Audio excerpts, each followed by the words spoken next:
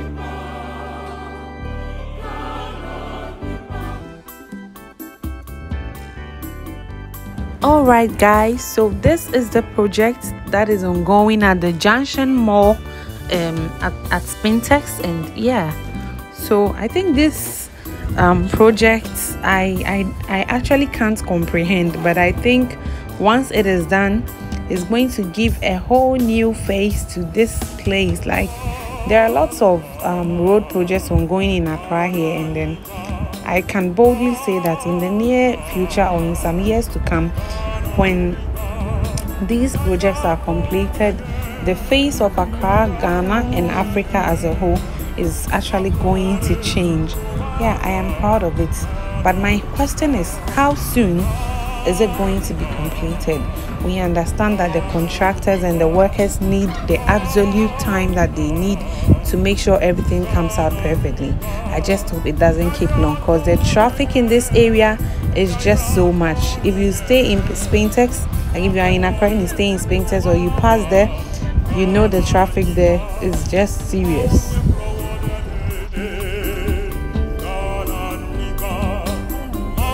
Ghana,